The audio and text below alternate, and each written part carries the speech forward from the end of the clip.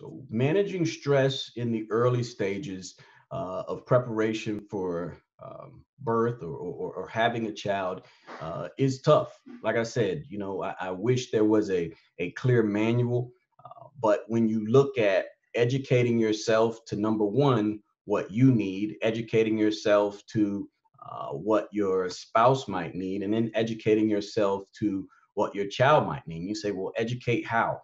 Again, when you look at the things that identify how well people do, just across the board, it's simple.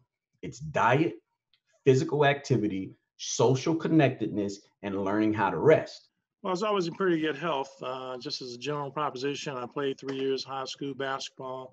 And by the time my son was born, I was already a third degree black belt. And so I was in pretty good health. I was training all the time. I did not smoke, and I don't smoke now. I may have had an occasional beer on the weekend.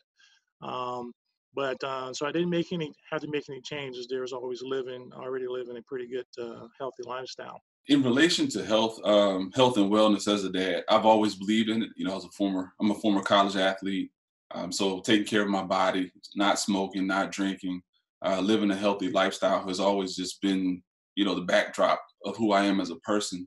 Um, but it was just one of those deals where it was a natural thing for me to do. And I just kind of fell in line with it because I knew my wife is a former athlete. So that was just one of those, you know, must haves we had to have in our household. And our kids have kind of fallen in line as well. We had three, high level athletes that are, high school age and middle school age. So it now is just the lifestyle for my family.